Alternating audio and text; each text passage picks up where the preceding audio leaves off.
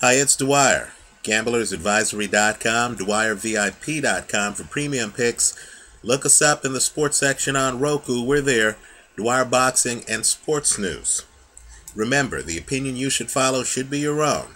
Just consider this video to be a second opinion from a complete stranger online. Now, just a couple of things. People know that I'm a Bitcoin supporter. Right? Many of you, after fights, have said, hey, Dwyer, where do I send the check? Right? A few years ago, I would say, hey, just buy a copy of my book. I'd feel grateful. Right? Well, you know what? The technology now has evolved where if you want to make a donation, let's say you win a big fight or you feel that I've said something that's helped you in your future gambling on this video, if you wanted to send me a micropayment, could be 50 cents, could be $1, whatever, I've put up a Bitcoin address. I want you to figure out how to use Bitcoin because, quite frankly, in my opinion, you're going to have to sooner or later. This is groundbreaking technology that, quite frankly, is much more advanced than the current banking system. Mt. Gox has come and gone. The Bitcoin technology, as well as other altcoins, right? Litecoin, Darkcoin, Maxcoin, whatever your fetish, right? Just understand that cryptocurrencies are here to stay. To the gamblers among us, I want you to take a look at them.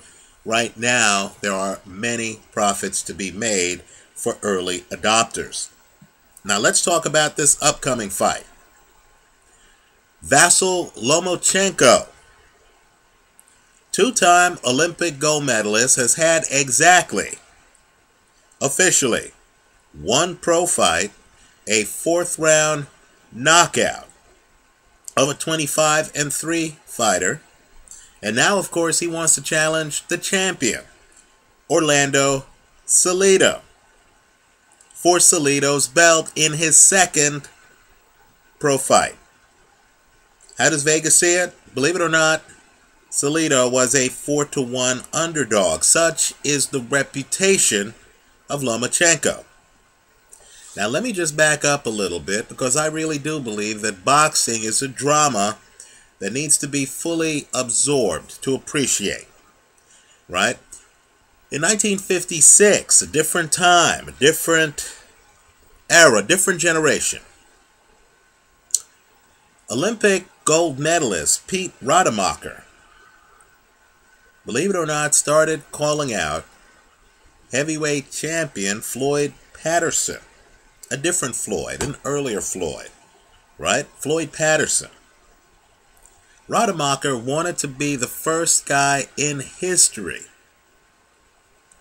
to win the world heavyweight title in his first fight. Now, if you don't know about this, let's both take a walk through history. I need for you to Google Pete Rademacher and Floyd Mayweather. Because Rademacher, of course, won the gold medal by having a succession of knockouts in every fight. Right? He looked like he was a dominant amateur champion in the '56 Olympics. So then he gets in the ring with, at that point, the youngest heavyweight champion in history. Right? Figure out the dynamics. In the 50s. Right? Then he proceeds to drop the world heavyweight champion in the second round. Right? Paterson, who ironically was trained by Customato, the same Customato who, a generation later, would train young Mike Tyson. Right? Paterson gets off the canvas, then proceeds to put a beating on Rademacher, stopping him in the 6th round of the fight. That's why you don't hear the name Pete Rademacher that often. Right? For the record, I believe Rademacher would go on to beat George Chuvalo. He would go on to lose to Archie Moore. Right? He famously lost to Zora Folley, his amateur nemesis, and you might remember Folley from getting dropped in the mid-60s by Muhammad Ali. Right? But understand, there is a huge difference. There is a gap between amateur and pro boxing. Right? An amateur can look absolutely spectacular. That doesn't mean that the game will translate in the pros. Now, let me just tell you my own thought process. I heard about this fight. I started laughing when I heard that Lomachenko was a big favorite. I thought it was a joke. Keep in mind, Orlando Salido is one of the most mentally tough fighters I've encountered.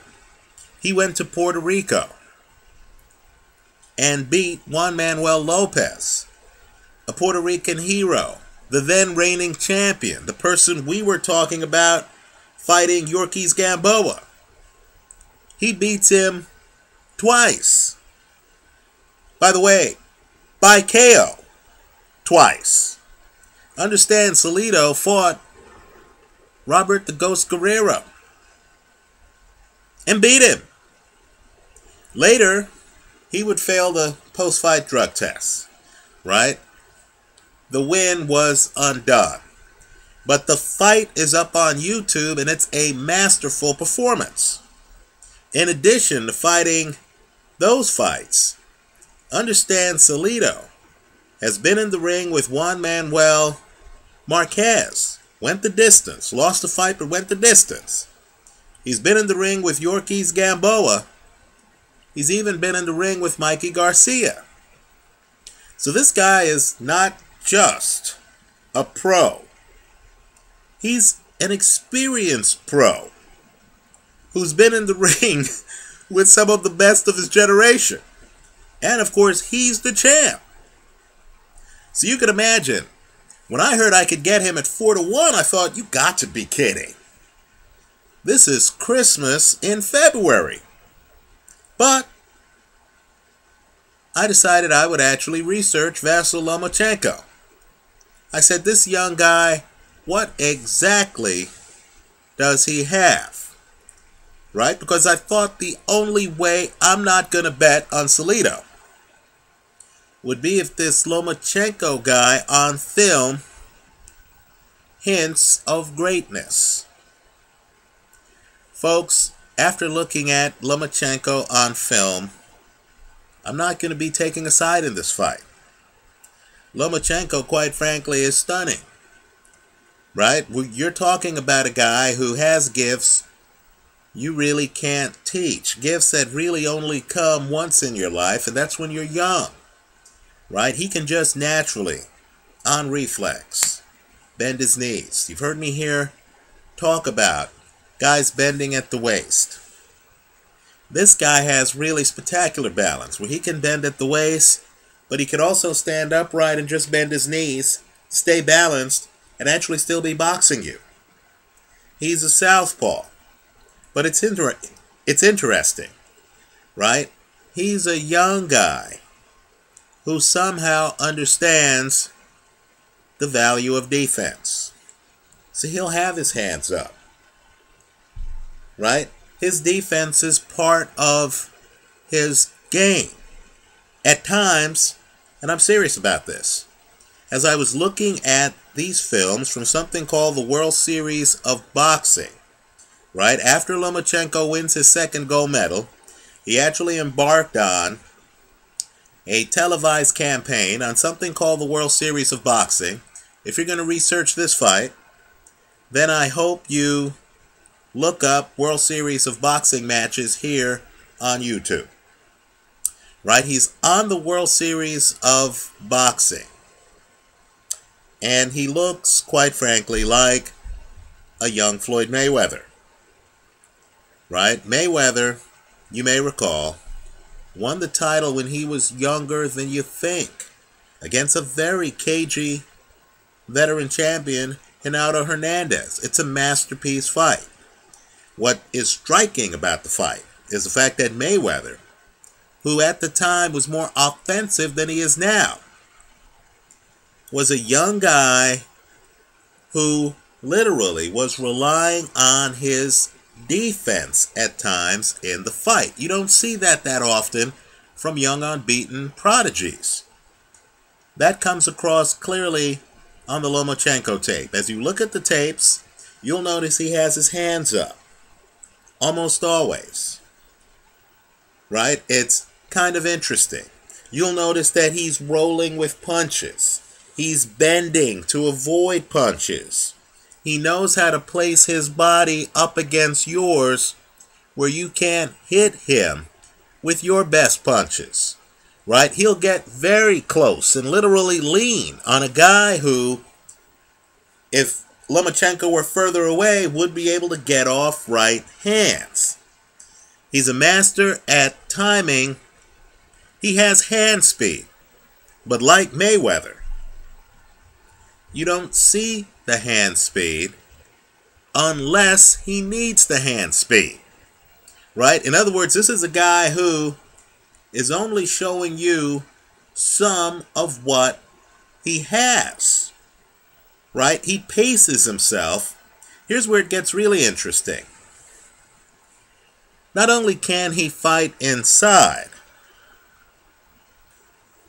this is a guy who actually is the one trying to fight inside. He's actually the stalker in several of these films.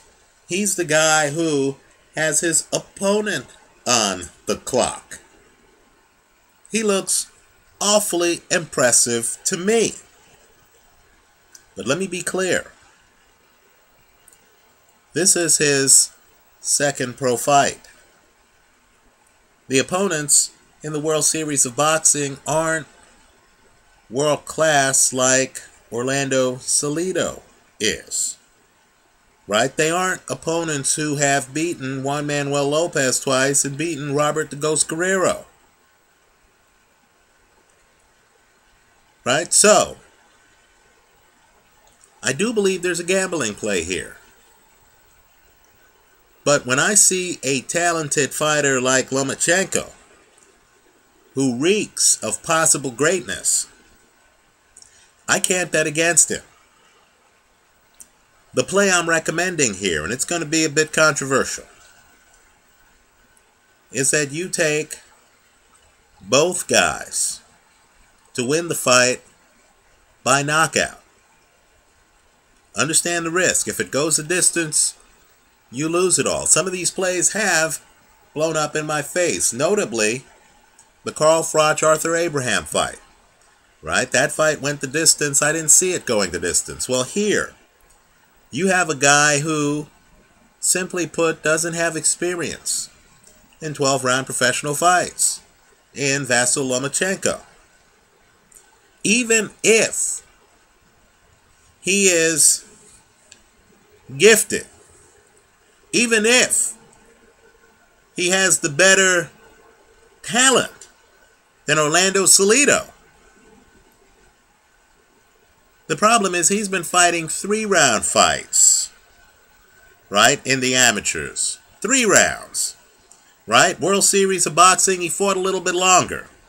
He hasn't been in the ring with this level of opponent and been asked to go 12 rounds, right? Maybe he's going 12 rounds in sparring.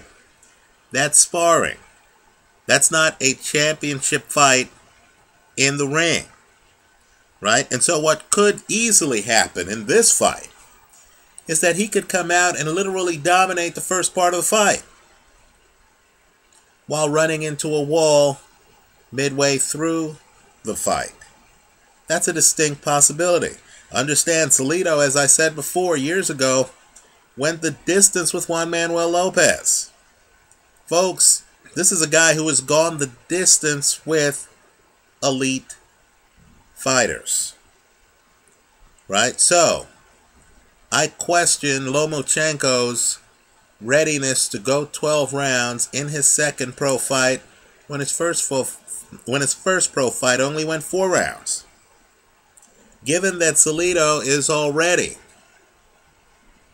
a 4-1 underdog, you should get absolutely spectacular odds by taking Salido by knockout. Right? Understand too, Lomachenko. Granted, he's a huge favorite. But taking anyone to knock out Orlando Salido is a high-risk play. Understand, even if you were to get even money on Lomachenko by KO, that would be a great hedge because you don't have to have the same amount of money on both sides of the play for it to be viable. In other words, if I'm getting, and I'm guessing here, 6-1 on the Salido side, Salido by KO, then even if all I were getting were even money on the Lomachenko side, I can simply bet twice as much on the Lomachenko side as I'm betting on the Salido side. Right? Because, of course, let's say I bet, 2 on Lomachenko by KO and 1 on Salido by KO. And let's say the odds are even money and 6-1. Right? Understand, if Salido wins, then I win 1 times 6. I win 6 back minus the 2 I bet on Lomachenko. I end up with a profit of 4. If Lomachenko gets the knockout, then I win 2, right? Because I bet 2 at even money. I win 2 minus the 1 I have bet on Salido. I still make a profit of 2 on the play, right? So juggle the numbers. I'm a skeptic on whether this fight goes the distance. Lomachenko's brilliance is such that if he dominates this fight, he has a chance to end it. Lomachenko's inexperience is such that if he starts to have trouble in the midway part of this fight against a seasoned pro like Orlando Salido, he might not have the skills to hang on for 12 rounds. Let's remember, this guy was fighting 3-round fights in the amateurs. Right? That's how I see it. Let me say this too. I made an earlier video on another prospect, Zhou Shiming, where I was skeptical about parts of his game. I wondered whether he had the hand speed. I wondered whether in his 30s he had enough time to dominate his division. I wondered about his lack of foot movement. I have no such doubts on Vasyl Lomachenko. In my opinion, Lomachenko is a much better prospect. Of all the fights this weekend, and there are a bunch, I believe this is the fight to watch. This is a young, brilliant guy being tested awfully early in his career against the kind of cagey vet who's going to give him quite an examination. Right? It's a bit shocking this fight was made. If Lomachenko is as good as his supporters think, then you're going to be looking at a guy who, quite frankly, belongs in the top 10 pound for pound in the sport by his 3rd fight. Think about it, right? This could be a delivery on the promise Pete Rodebacher had in the 1950s. Let me hear from you. Leave your comments for me here online. Visit us at gamblersadvisory.com. My recommended play in this odd fight is to take both guys by KO. Let me hear from you. Thanks for stopping by.